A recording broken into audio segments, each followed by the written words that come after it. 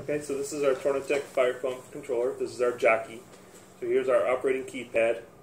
On initial startup, you will turn the controller on.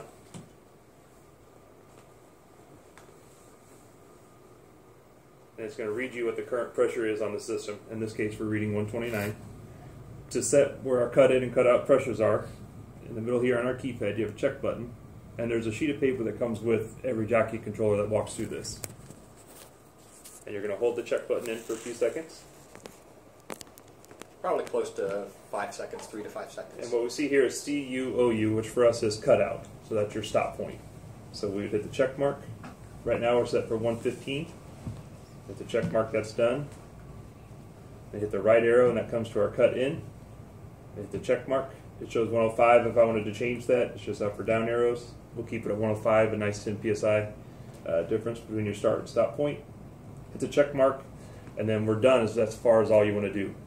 In that same menu, we can keep hitting to the right, and we can get to a timer. So if you want a run period timer or a timer that delays starting, we have both of those standard built in.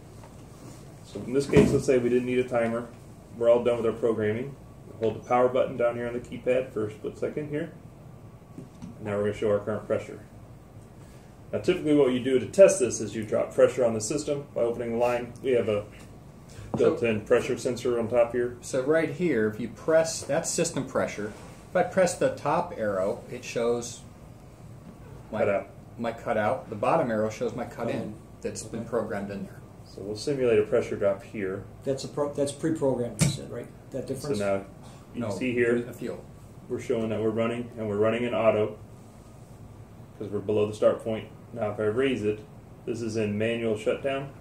So even though we're above that 115, it's still running. Let me hit the stop button. And that's pretty much for on-off. That's it for the jockey as far as your normal programming. And if you want to run it in hand, which means just manual, start, stop. Now I'm going to do a calibration. How we get to the...